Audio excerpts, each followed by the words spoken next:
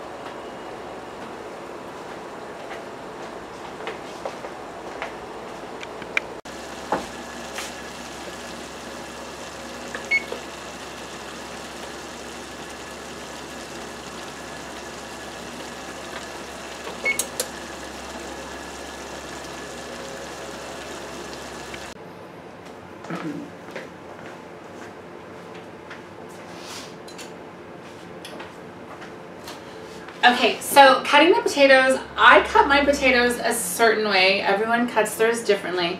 When I'm doing mashed potatoes especially, I like to cut my potatoes into as small a chunk as possible. So I almost cut them as if I'm cutting them into the roasting style.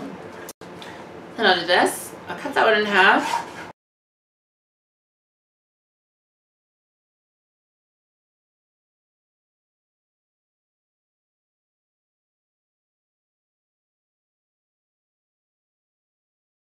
So here's the good thing about making mashed potatoes, or about making shepherd's pie.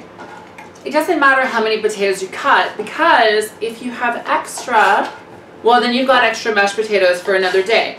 Mashed potatoes are really great because they freeze really well. I find that potatoes don't really freeze very well, but mashed potatoes have a tendency to freeze very well. Add a little bit of salt to them before you freeze them, and there you go. So now that you've got your potatoes all cut up, you're going to want to put them on the stove, obviously, because they can't cook by themselves. Hello. So you put your potatoes on. I usually put mine just a little bit above medium. I'm going to season the water just a little tiny bit.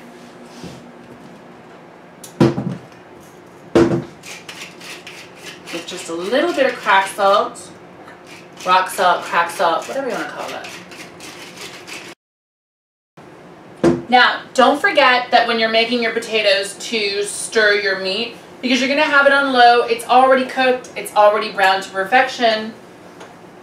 We just need to wait for the potatoes. And the oven is preheated. Pow! Just like that. Couple of things you're going to need to mash your potatoes. I have a really fancy mashed potato masher here. It's from Zwilling. I got it on sale at the Bay on clearance for cheap. I did not pay full price for it because I think it was somewhere around like $30 or $40.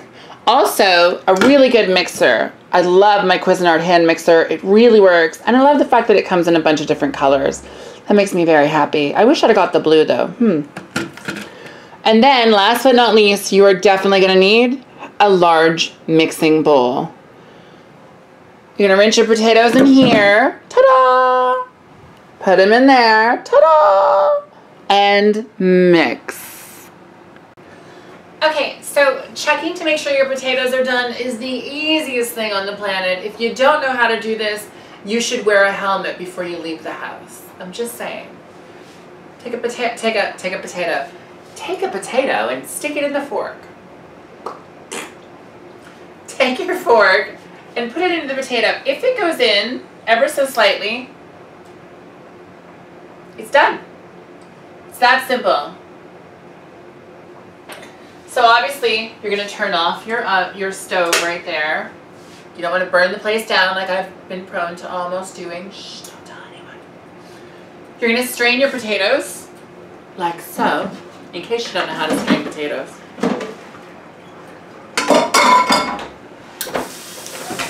Give them a quick rinse. That's what I like to do.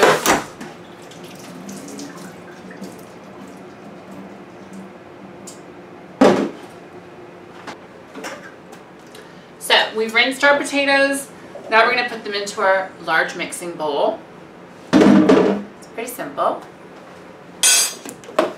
Now, depending on your preference when it comes to the butter or anything like that, that's completely up to you. You can use as much or as little as you like. I tend to not use too much because I'm also going to add the Philadelphia cream cheese. So I don't want to add too much to my potatoes. So sometimes that, sometimes a little more, just depends. And then the hard work.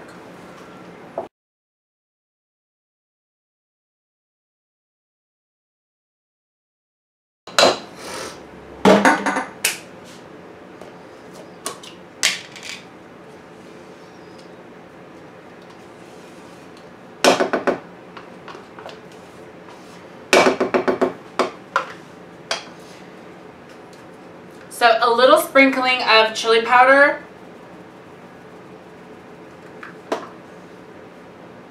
Not too much.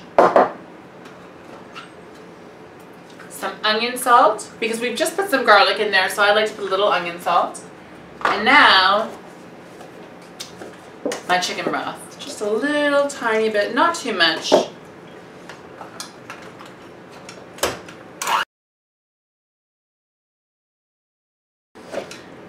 When you're mixing, it's very important to make sure you're getting all of it. So I like to stop periodically, push everything down to the bottom of the bowl, and start again.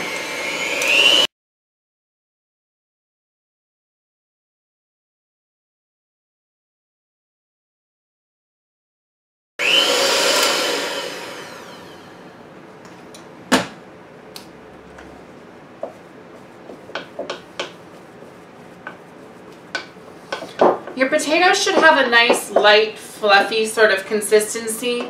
Make sure to like roll them around, get them in there, and then I like to put mine down just a little bit more. And then one last little punch with the hand mixer.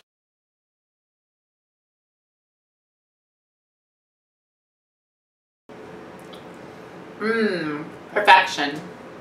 Now here comes the fun part. Putting it all together. Don't forget your bag of frozen vegetables.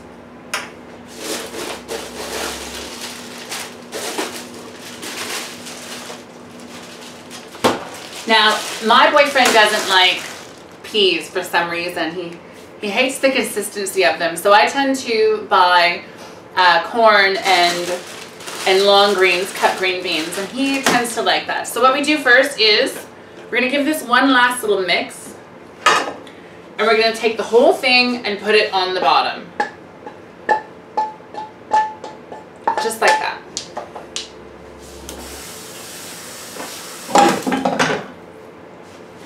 Flatten it out.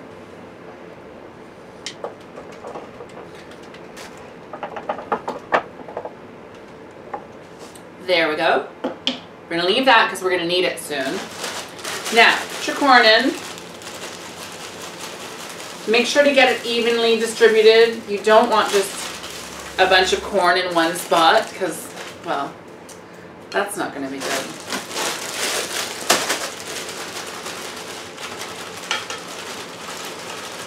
Right, and there you have it. There's the mashed potatoes. And what we're going to do now is we're actually just going to put a lid on it, and we're going to stick it in the fridge for about a half hour to 45 minutes and let it cool. I find that when you let it cool and it coagulates together, it actually ends up staying together better when it's cooked later on. So that's shepherd's pie with me. I hope you enjoyed it. I'll definitely make sure to take a little video of it when it's ready, and hopefully if you decide to make the same recipe, let me know. And yeah, I hope you enjoyed it. Bye, lovelies.